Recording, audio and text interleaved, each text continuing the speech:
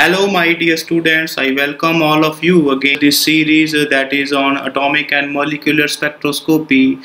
And in the previous 4 lectures we have discussed about the Bohr spectra of hydrogen atom. Then we have discussed about the energy spectral line of hydrogen and hydrogen like spectra, and we have talked about the first line and series limit of the Bohr spectrum, and then we have further discussed about the Rydberg atom, and we have find out the value of this Rydberg constant for the finite and infinite nuclei. And after that we have discussed the limitations of Bohr theory, and then we have discussed about the Sommerfeld-Bohr model for hydrogen like atom. And then in that lecture we have talked about the existence of elliptical orbitals. So today we will discuss all the important questions which can come from the topics which we have discussed till now. So we will discuss all the important questions which have been come in the previous year's examination in CSIR, GATE, JEST and TIFR examination. So let's start our lecture. So my first question is, so if the Rydberg constant of an atom of finite nuclear mass is alpha into R infinity, where R infinity is the Rydberg constant corresponding to an infinite nuclear mass, then calculate the ratio of the electronic to nuclear mass of the atom.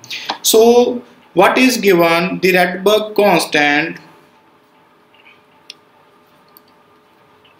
So Rydberg constant for infinitely heavy nuclei, it is given, so that we generally represent with R infinity, so where we consider me square 8 epsilon naught square h cube c. So this is the derivation which we have already derived, and here we consider m as the mass of electron. Now for the finite nuclei, so Rydberg constant for finite nuclei, so what we have derived is the value of this Rydberg constant. It changes when there is a change in atomic mass. So here we will consider mu, that is known as the reduced mass, and the value of this mu, so that we can find out m into capital M over m plus capital M. So where m is the mass of electron and capital M is the mass of particular nucleus, so in which those electrons are present. Now according to questions, so what is given? The Rydberg constant of finite nuclear mass, so that is of the order of alpha into R infinity.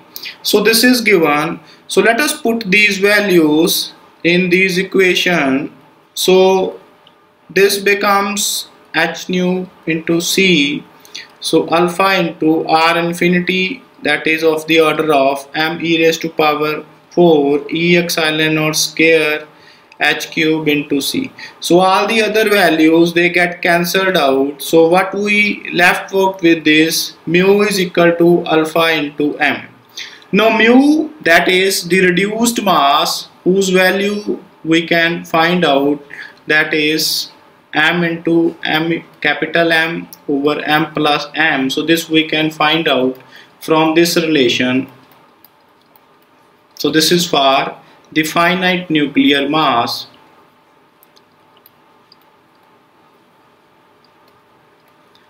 So what we find out is, so from this we can derive the relation of the two different masses. So m plus small m, that is equal to alpha into small m. From that we can say the capital M, it comes out to be m plus capital M into alpha. So that is, let us open the bracket and take all the similar masses to one side. So this equation becomes m1 minus alpha is equal to m into alpha. So from this we have to find the ratio of the two nuclear masses, and that is of the order of 1 over alpha divided by alpha. So let us check, so which is the correct option. So what we have to calculate, we have to calculate the ratio of the electronic to the nuclear mass of the atom. So electronic mass, that is small m, and the nuclear mass, that is capital M, and the correct option which is coming, that is our option A. So this is the question which has been came in GATE 2011 and JEST 2016 examination. So let us discuss the second question. So this is the question which is the part of NET CSIR June 2013 examination. Now the question is, a muon from cosmic ray is trapped by a proton to form a hydrogen-like atom. So given that a muon is approximately 200 times heavier than an electron, then calculate the longest wavelength of the spectral line, that is in the analogous of Lyman series of such an atom. Now here muons are the particles which are the binding blocks of the nucleons which are present within the nucleus. So these are the muons or muon cloud, so which is binding these protons and neutrons, and so the majority of these muons, they are also present in our cosmic rays. Now what is given? The mass of this muon, so that is 200 times heavier than the mass of electron. Here me is the mass of electron and m mu, that is the mass of muon, and we know that the mass of proton, it is 1836 times heavier than the mass of electron. And now there is the interaction which is being taken place between the muon and between proton. So the reduced mass, from this we can calculate, that is the mass of muon into mass of proton over mass of muon plus mass of proton. So it comes out to be 200 into 1836 over 200 plus 1836, and that is of the order of 180 times the mass of electron. So when we calculate it, so what we have found is the mass of reduced mass of this muon, that is approximately 180 times the mass of electron. Now we have to find the longest wavelength of this spectral line, and so how we can find out is, now we know the relation of this energy. So the relation of this energy, that is for the muon energy, it is 180 times the energy of this hydrogen spectrum, because we know that the energy, it is directly proportional to the mass of the nuclei. So for Lyman series we have to find, now the Lyman series is being taken place when the particle, they are jumping from the second orbit towards the first orbit. So this is also known as the first line or the H alpha line, you can say, of the Lyman series, and this line, it has the longest wavelength. So this wavelength we have to find. So we have to find the energy value for this n is equal to 2 orbit, and the energy value for n is equal to 1 orbit for this muon particle. So we can find out from the energy relation. So energy relation we know, so En, that is of the order of minus 13.6 electron volt Z square over n square. So it is dependent upon the atomic number of the atom and the orbital number in which that electron is present in electron volt. So for Lyman series, so the E2 value for this muon, so it comes out to be of the order of 180 over 2 square times the E1 value, and similarly for the first orbit the energy of the muon, that is of 1 square E1. So from that, so the value it comes out to be 45 times E1, and this is coming of the order of 180 times the value of E1. So change in energy, so when this particle, so they are coming from E n is equal to 2 to n is equal to 1, so there is a change in energy when the particle it is coming from the higher orbital state to lower orbital state, so that is E2 minus E1 for this muon particle, and this delta E that is equal to h into nu, because when the particle it is at the higher excited state and it loses its energy, then it emits some photons which is having the energy that is of the order of h into nu, and from that we can calculate the change in wavelength of that particular photons which are coming out. So h nu it is of the order of 45 minus 180 times E1, so that is of the order of minus 135 E1. So this E1 value it is also negative, so this negative and negative it get positive, so HCU over lambda. So from this we can find out the value of this longest wavelength, so it comes out to be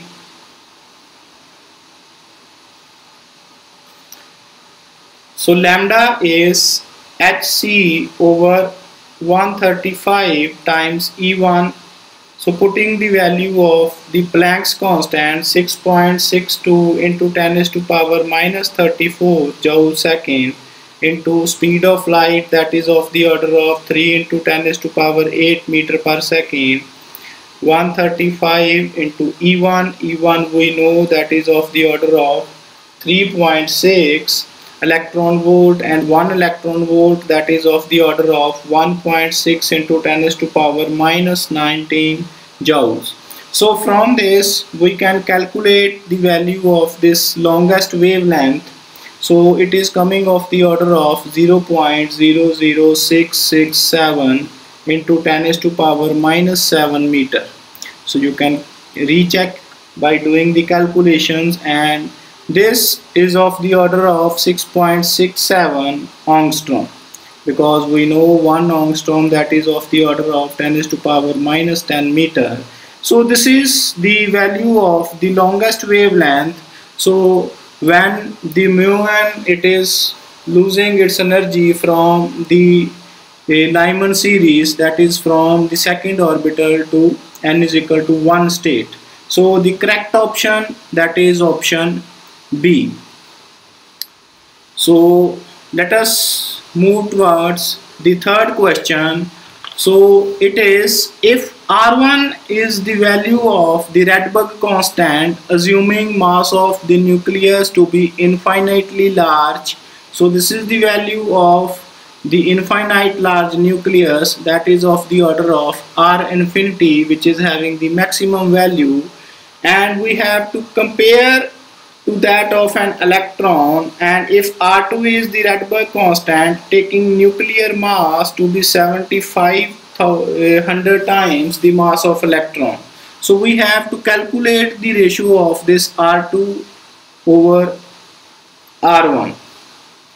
Now R infinity, that is our R1 Rydberg constant, and Rm, that is for the finite nucleus mass, that is 7500 times higher as compared to mass of electron. So let us say that is Rm, that is for the finite nucleus mass, it is R2.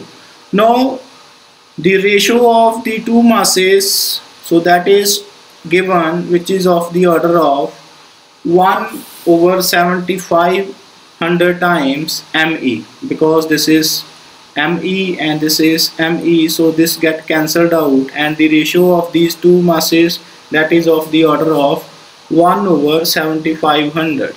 So from this we can put these values in this relation which we have already derived, so that is Rm for the finite nuclear mass, the Rydberg constant, and this R infinity, that is for the infinite nuclear mass.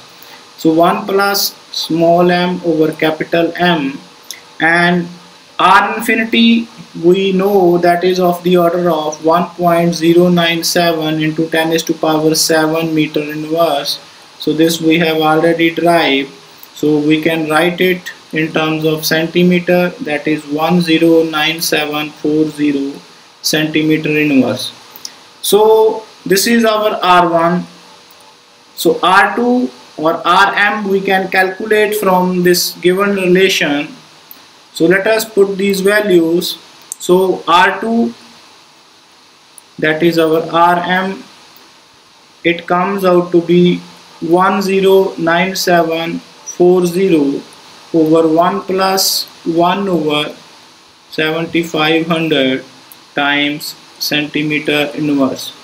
So this comes out to be 109740 into 7500. So this goes to the numerator and here it is 7501. So the value of R2, it is coming 109725 centimeter inverse, and the value of R1, so that is 109740. So that is for the finite nuclear mass, and this is for R infinity, this is for infinite nuclear mass. So from these values you can check that the value of the finite nuclear mass, Rydberg constant of finite nuclear mass, it is less as compared to the infinite nuclear mass.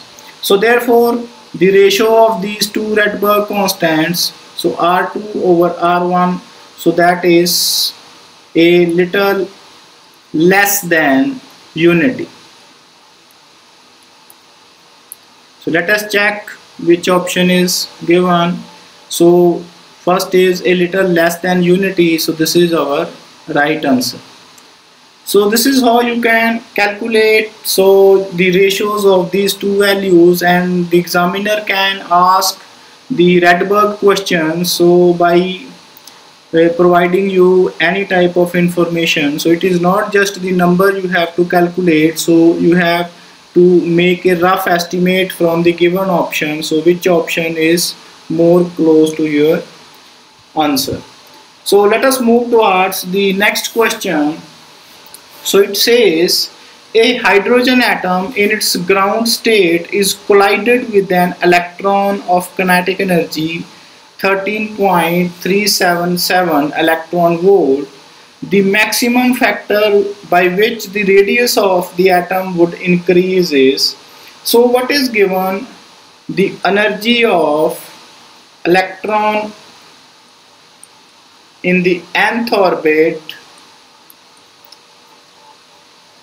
of the hydrogen atom. So this we generally know with the formula, that is minus 13.6 over n square z square, and for hydrogen z is 1, so this formula becomes minus 13.6 over n square electron volt. So for ground state energy, so that is when n is 1, so the value of this E1, it comes out to be minus 13.6 electron volt. Now since electron have kinetic energy that is of the order of 13.377 electron volt, so the difference in energy which we can check out, so the electron has kinetic energy that is of the order of 13.377 electron volt. So the difference in energy, so when the electron it jumps from one orbital state to the other orbital state, so that is minus 13.6 into minus 13.377 electron volts. So the binding energy, that is the opposite to that of the separation energy. So we will write here the value of minus 13.377 electron volt, and from that we can calculate minus 13.6 plus 13.377. So that is of the order of minus 0.223 electron volt. So this is the difference in energy between the electron kinetic energy and the electron which are present in the ground state of hydrogen atom. So let us check which state it can be. So the electron, it can be present in which state. So since we know minus 13.6 over n square, so that is equal to minus 0.223 electron volts. So from that we can calculate the value of n, that is of the order of 13.6 over 0.223. Electron volt is on this side, so they get cancelled out, and the value of n square, that is 61. So the n, that is under root of 61, which is more or less close between 7 to 8th state, because the square of 7, that is 49, and square of 8, it is 64. So the 61 digit, it is between this 7th and 8th orbital state. So the value of n, it lies in n is equal to 7th state, because the electron, either it can be present in any one of these states, so it can be the lower value, so it cannot be present in the 8th state, so most preferably it will be present in the 7th state. So from that we have to calculate the radius. So I think, so this is our answer.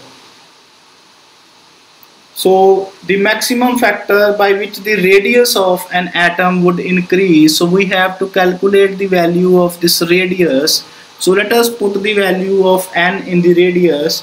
So the radius of the particular electron present in particular orbit, so that is square of a naught. So it is n square into a naught, where a naught is our Bohr radius. So that is the ground state of electron.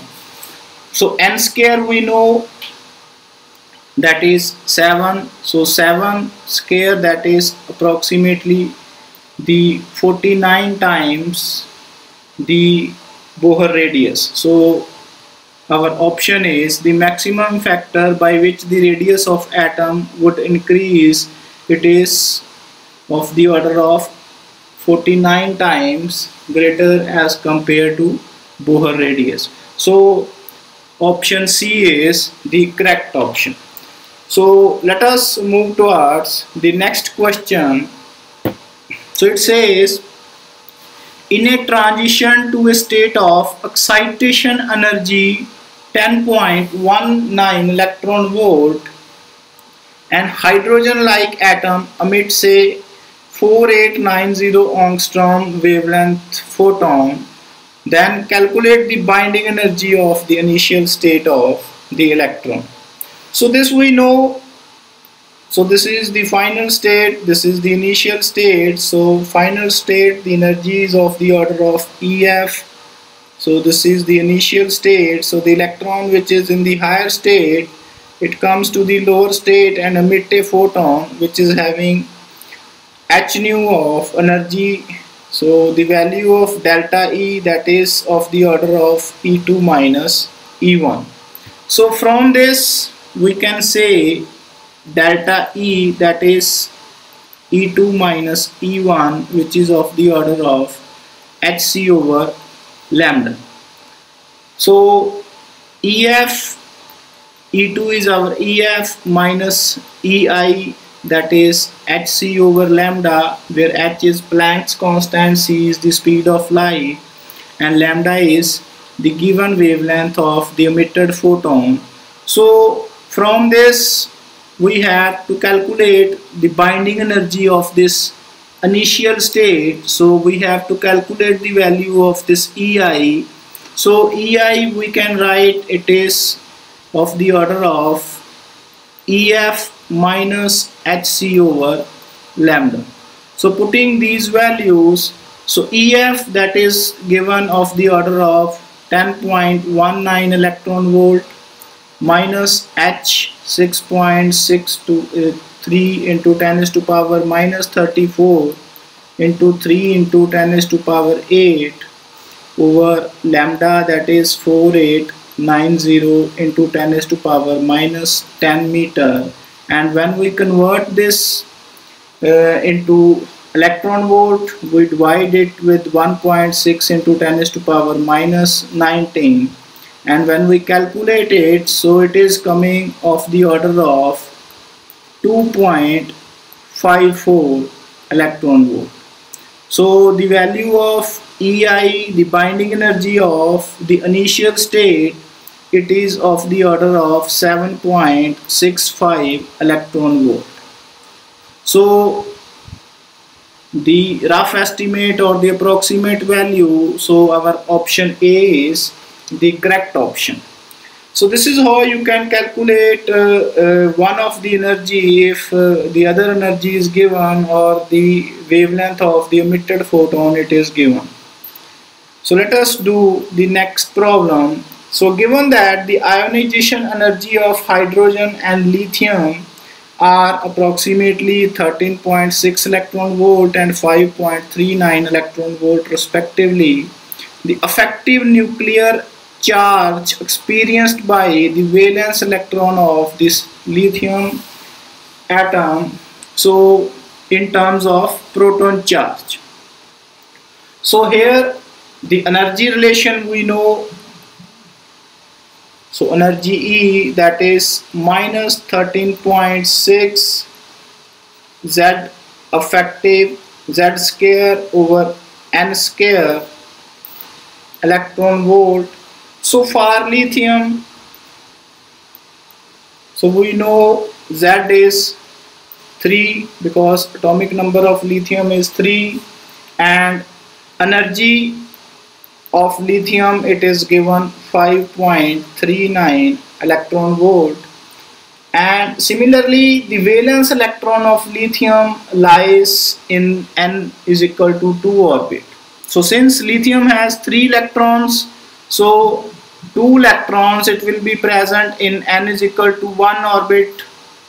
We know in S orbit there are only 2 electrons, so the third electron it will be present in N is equal to 2 orbit. So the valence electron, so the valence electron of lithium it lies in N is equal to 2 orbit. So putting these values of N and the energy of this lithium in this equation number 1, so from that we can calculate the approximately Z effective value. So 5.39 it is 13.6 into Z effective square over N square. N is 2, so square of 2 it is 4. So Z effective value that is equal to 5.39 over 13.6 electron volt into 4. So Z effective square it is of the order of 1.59. So from this we can calculate Z effective value, that is under root of 1.59, that is of the order of 1.26. Now for proton we know the charge that is of the order of 1 me. So the ratio of the effective nuclear charge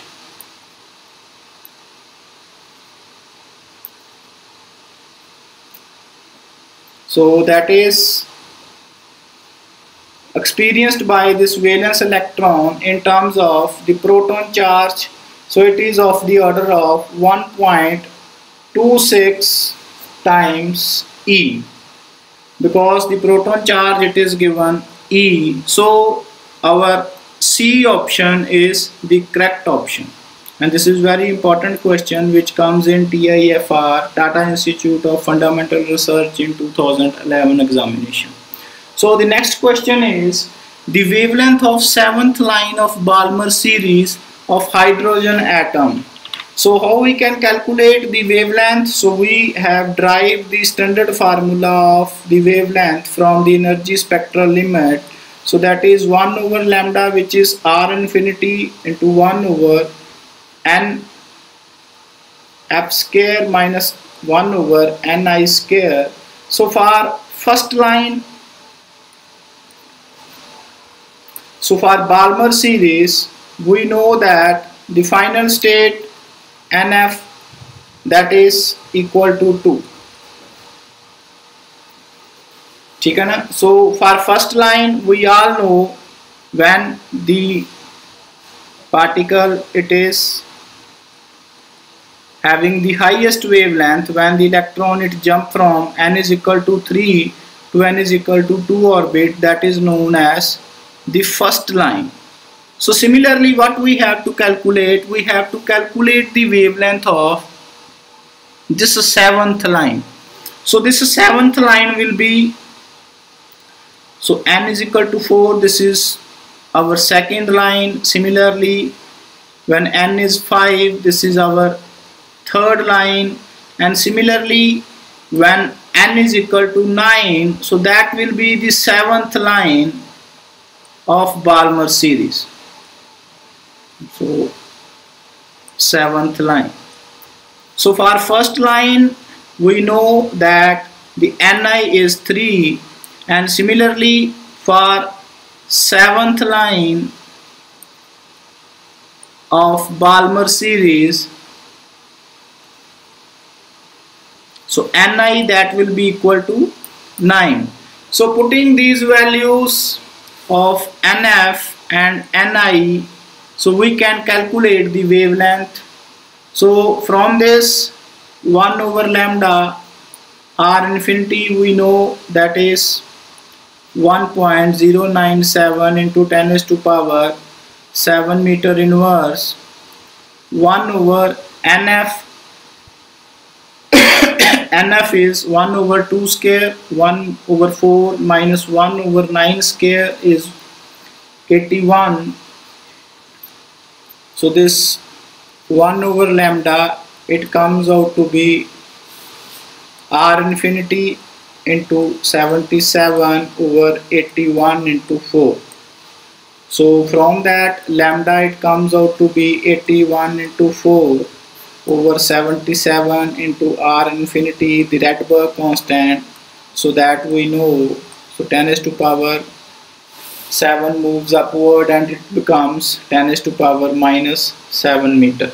So when we calculate it, the wavelength of the seventh line of Balmer series, so that is of the order of 3.84 into 10 raised to power minus 7 meter, and that is of the order of 384 nanometer.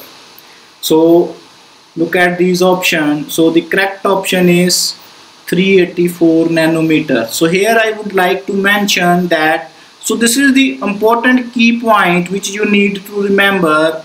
So generally for the seventh line, some of the students, so they choose the value of this Ni that is equal to 7, but that is correct. So you have to check which series they are talking about. So from that you can estimate what type of energy limit it is present. So next question is the energy required to remove an electron from a singly ionized helium atom which is in the nth 8th state. So here again, this is very important question. So energy required to remove an electron, that is known as the binding energy. So that is the minimum energy which is required to remove an electron from a particular atom, and for a singly ionized helium, so for helium plus, so it is a hydrogen like atom. So for helium the value of this Z is 2 and N it is given 8. So from that we can calculate the value of En minus 13.6 Z square over N square electron volt. So putting the value of Z and N, so that is 2 square over 8 square, that is minus 13.6 over 16, that is of the order of minus 0.85 electron volt. And this is the energy of the electron which is present in the eighth state. So the binding energy is the opposite of this energy which is present for that particular electron, and the value of this binding energy, that is of the order of 0.85 electron volt. So our C option is the correct option. So let us do the ninth question. So it is saying, let E1, E2 and E3 be the first three energy levels of hydrogen atom, and we have to consider the ratio of these energy, that is E3 minus E2 over E2 minus E1. So we have to find the value of this ratio of energy. So if you look at this ratio, E3 minus E2 over E2 minus E1, so you can say that, so this is the energy of the electron which is present in N3 orbit, and this is the energy which is present in N is equal to 2 orbit. So when an electron which is present in the third orbit and it loses and jump to N is equal to 2 orbit, and that is known as the first line of Balmer series. So this is first line of Balmer series. And similarly, when the electron it is jumping from N is equal to 2 to N is equal to 1 series, and that is known as the first line of Lyman series. So this is the key. So from this you can see this is the difference in energy of first line of Balmer series.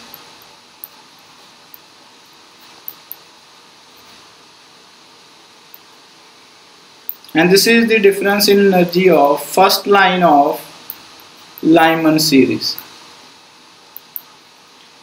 So from that you can calculate the value for each energy, minus 13.6 when over N square, so N is 3, so 3 square is 9 minus 13.6 over 2 square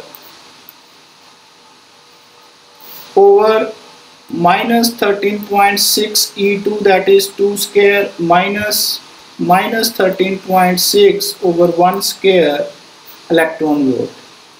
So when you solve for it, it is coming of the order of minus 1.51 minus 3.4 electron volt over minus 3.4 minus 13.6 electron volt. So that is of the order of E3 minus E2 over E2 minus E1, that is 1.89 over 10.2 electron volt. So it is in the ratio of 5 over 27. So the correct option is option D. So this is the question which is in CSIR 2017 examination. So next question is, which of the following transition is not allowed in the case of an atom? Now we have studied in the Bohr-Sommerfeld theory. So the allowed transitions are only those where the value of delta L, that is of the order of plus minus 1. So delta L, when there is a change in the orbital state of electron. So here you can check that from a transition from p to s state, so here there is a change in value of L. So here L is 1, here L is 0, so there is change in parity, so this transition is possible. So 2p to 2s, this is also possible. So from L is equal to 2 to L is equal to 1, this transition is also possible. So this is the only transition from 2s to -1. This is not allowed transition. So according to Bohr-Sommerfeld theory, because delta L here it is coming of the order of 0, so there is no change in parity. While in the allowed transition we know that there is always change in parity in our allowed transitions. So which of the following transition is not allowed transition? So option A is the option in which there is no change in parity and it is not a allowed transition. So next question is, consider Rydberg hydrogen-like atoms in a highly excited state with N around 300. The wavelength of the radiation coming out of these atoms for transition to the adjacent state lies in the range. So we have to calculate the wavelength of the emitted particles and then we have to make a rough estimate. So that wavelength, it lies in which wavelength region. So this is the atom which is present in N is equal to 300 state and it is coming out for the transition to the adjacent state. So obviously the adjacent state of N 300 state, so the adjacent state is the 299 state. So this electron, it will come to its adjacent state from 300 to 299 and it will emit some of the photons and we have to calculate the wavelength of those photons. Sorry. So similarly we will use the standard formula of wavelength. So that is from N final minus 1 over Ni square. So it is R infinity over 1 over 299 square minus 1 over 300 square. So from this the value of lambda, it is coming of the order of 300 square, it is 90,000 into 299 square, it is 89401 over 599 into Rydberg constant, that is 1.097 into 10 raised to power -7 meter. And when we calculate it, the wavelength, it is coming of the order of 1.225 meter and this wavelength is lying in the radio frequency region. So this you can check from the electromagnetic spectrum and this is the radio frequency wavelength region.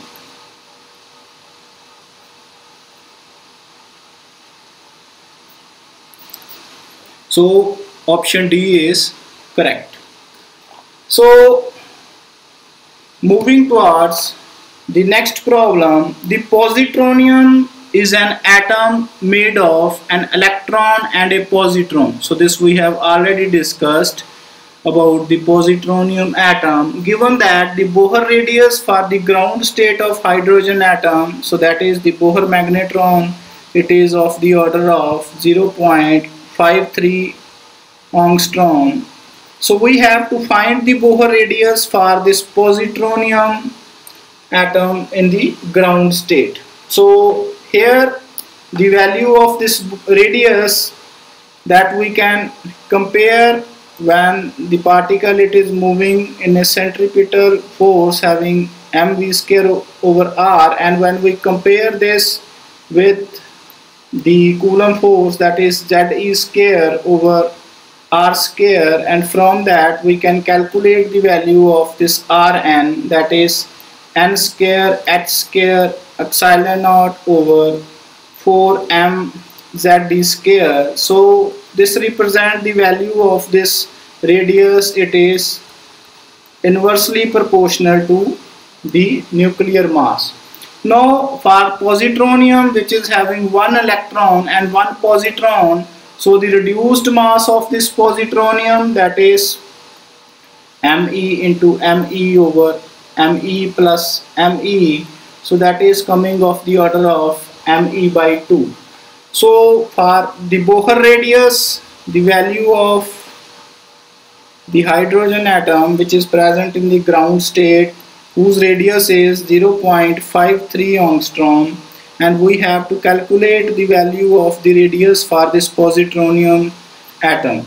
So let's compare these two results. So for hydrogen atom, and this is for the positronium atom, and they are inversely proportional to their masses. So from that, the radius of the positronium atom, it is Me over mu p into A naught, that is the Bohr radius for hydrogen atom, and putting the value of this mu p, that is Me by 2 into 0.53 angstrom, so that is of the order of 2 into 0.53 angstrom. So for positronium, the radius will be double as compared to the hydrogen atom. So the value of the Bohr radius for this positronium atom, it is 1.06 angstrom.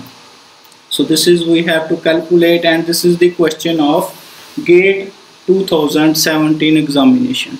So moving towards the last question, and which is very important, and that is related with Bohr-Sommerfeld theory, and the question is, if the principal quantum number and the azimuthal quantum number in the relativistic model of atom are 3 and 1 respectively.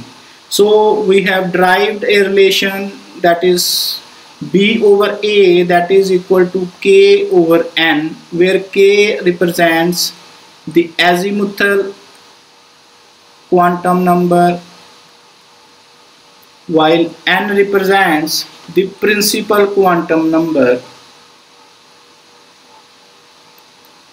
and this represents the electron they are moving in the elliptical orbits, and for that ellipse B represents, so that is the semi-minor axis, and A represents the semi-major axis. So it is something like this elliptical orbit. So this is our nucleus, and this is the value of A, and this is the value of B, and we have to calculate the magnitude of the ratio of the semi-minor axis to semi-major axis.